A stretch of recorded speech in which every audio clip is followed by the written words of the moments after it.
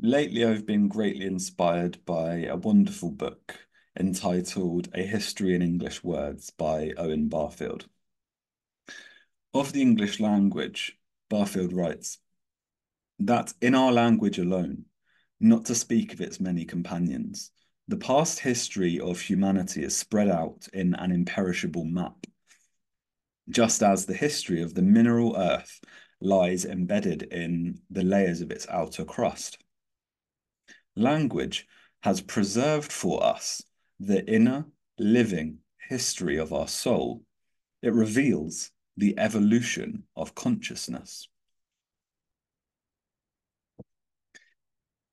In this spirit, I would like to begin a little series called The Soul of Words, in which I take the Oxford English Dictionary, which I have before me, and pick a word and contemplate that word so as to try to get a sense of its living interiority, its life, its soul, um, and the kind of consciousness that that gave birth to that word. Um, the Oxford English Dictionary is, of course, a compendium of definitions, and thus I felt like a good place to start was with the word definition. A definition is a formal statement of the exact meaning of a word, an exact description of the nature, scope, or meaning of something. Etymologically, with this word definition, it's related to other words like finitude or infinity or the infinite. The infinite being the unbounded and the finite being the bounded or the limited. We also have like the idea of the finish line in a race. So, group of people are running in a race, and the finish line is the limit, the end, or the bound of that race, the finish, from the Latin root finis, which just means end. So, a finite thing is a thing that has an end. So a mortal creature, like a human being, has an end, has death, is limited in that sense. And okay, so definition, an exact statement about the meaning of a word. There's something in this definition that is connected to the idea of a boundary, a limit. What's helpful here for me in thinking about these things is the old Pythagorean duality between the apeiron and peras. These were the two metaphysical principles of the Pythagoreans, apeiron and peras, which basically are the infinite and the finite, the boundless and the bounded. So we might first of all reflect about this definition thing that, okay, so it's giving like an exact meaning of a word. It's giving us a bounded way of like, if we say like, oh, what does the word tree mean? Then we can like go to the dictionary. We've got a bounded, finite statement of what that word means. Okay. It's exact, precise, bounded. And it might strike us though that the meaning of words and the meaning conveyed by words um, has a kind of superabundant, ebullient quality. Um, they can overflow in meaning, really. I mean, really, what does love mean? What does God mean? Truth, beauty. Uh, like these big words, there are big important words that we use in our language, which seem to have such a superabundance, such a plenitude of meaning, that it kind of can feel silly to define them in this way. To say to take that um, boundlessness, that infinitude, say, of meaning uh, conveyed by that word, and to then say, well, no, it's not that, and I kind of temper it and like bring it back and box it and put it into a nice, clear thing. Indeed, this is one of the um how can I say, like one of the tensions at play in contemporary philosophy, the so-called analytic school of philosophy, which seeks um, precision, precision and exactitude in terms of our definitions, in terms of how we are precisely using language. And I think there's a virtue in that to some degree, but I also think there's a limitation in that because, as the word means, as the word definition means, it is to limit meaning. Um, the continental school, phenomenological, existential traditions within philosophy, um, are less quick to do that and are more open to the varied shades of meaning, and indeed, in some sense, the ineffability of certain uh, notions, of certain ideas. And so there is a tension there within the trends of contemporary philosophy.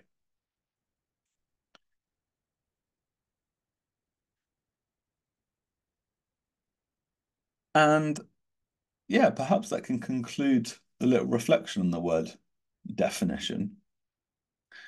Um, perhaps there's more. So, like, to define is to limit.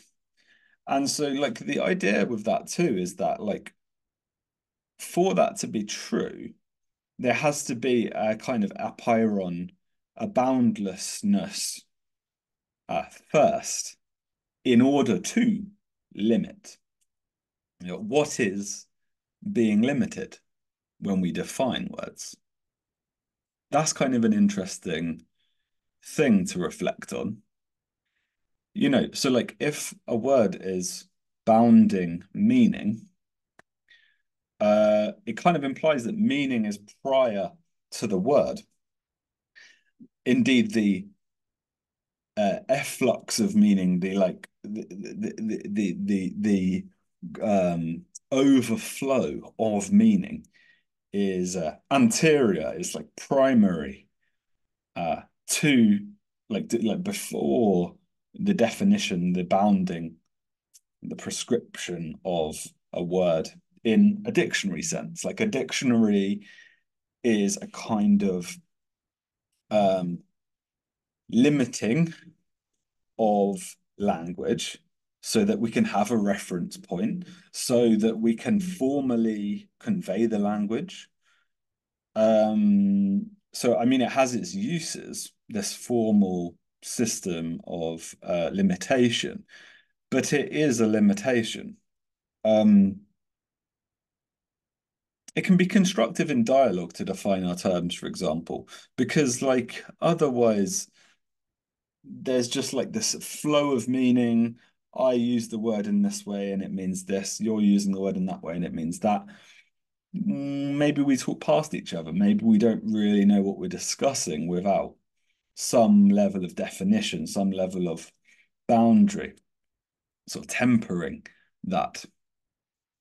But I think it's suggestive and it's interesting that actually infinity in the old Pythagorean sense, the apeiron, the boundless, okay, the unbounded is first. Like first there is meaning. Like first there is um yeah, meaning unbounded, related to this, to that, to all things, to having this grand complexity and grand interrelation. Um, Even when I'm talking about the word definition, we can see how definition is related to finish, finishing, finish, to finish a project is to put a line around that project, is to end that project. It is to temper the apeiron. Um, there's a Da Vinci quote which I love, which is that art is never finished, it's only abandoned, which kind of gestures towards this thought that the human spirit has a quality of apeiron to it. It has a kind of infinite desire uh, as its very texture. Um, and then, so if I ask you, like, oh, how do you feel, or like, what do you think about God? What do you think about love? What do you think about these things? How do you even like start to talk about that stuff, you know? Like immediately, the intuition that comes with a question like that is that it's like you're going to be limiting it by using words, yeah? By defining it, you are limiting it, you are bounding it. Now, I don't know if I mean this to be like a polemic against the very idea of definition and limit, although I suppose it might be coming across that way. I think it can be limiting to raise definition into some God, you know. Um, and it might be much more liberating to feel into the soul of this word definition, finitude, limitedness, boundedness, and say, yeah, like it's important to define things. Indeed, you could say that the cosmos itself is a kind of definition. It's a kind of bounding into a harmonic order, the unbounded. Uh, this is the Greek conception of the demiurge. Like, so in a sense, like boundary, limit is really important. And that's why the twin metaphysical principles for the Pythagoreans are the infinite and the finite. But I just wanted to say, like, in the context of language and meaning, like, it seems true to me that, like, first there is an interior superabundance, plenitude of meaning, unbounded meaning. And perhaps this is what we intuit, you know. This is what our intuition can see, can feel immediately. And then we can, to degrees, put words on that. We can shape that. We can communicate that. And this is why an interesting thought with this is that the chakra of the throat is below the chakra of the third eye, the intuitive eye. That in a sense, language is below intuition in that way. Um, yeah, that we intuit unbounded, superabundant meaning, and that through words and language we limit that, we bound that. Anyway, this video is a bit of an experiment. I'd like to continue doing this because, like, I really love language. Like, I think language is such a beautiful thing. And Barfield's whole thought is that poesis, like making, the poet that is somehow in tune with the soul of language in an important way. The poet is connected to the essence of language. And yeah, I really love that thought. I'm really inspired by what Barfield has to say.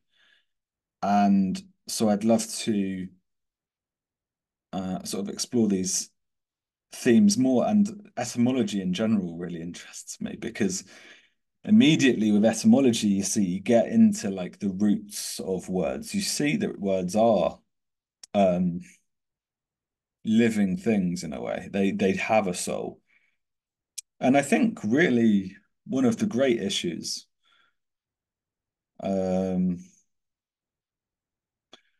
one of the great issues sort of plaguing contemporary discourse, we could say, and maybe it's a perennial issue, um, is that shades of meaning sort of like um, gather over the core the core essence. They're like as like a shell over them through time. So like these layers of meaning become like bound to the word over time through history, through the different ways the word is used. And that can then put us in a very ambiguous, ambivalent um, relationship to that word. God being a huge one. Um, you know, God, what is God? Um, is the basic theological question. And I can turn to the Oxford English Dictionary to give a go with that, right? And maybe in another video we will. But but surely there's going to be a futility in that to some degree, a kind of reduction in that sort of trying to define such a expansive thing. Um, it's not just God, of course. There's lots of words that mean a lot more than we can say. Like we that have a meaning beyond their definition somehow. And I think it's important to be sensitive to that and to sort of go with that, to like feel into that. And I think that is what the poet does essentially is is that moving into the life and soul of language. Um, um, getting rid of all of these accretions, um, which time has sort of stuck to the word, and going deep into its essence, into its soul. Anyway, that's my hope for this little series. The the soul of words, I'm going to call it.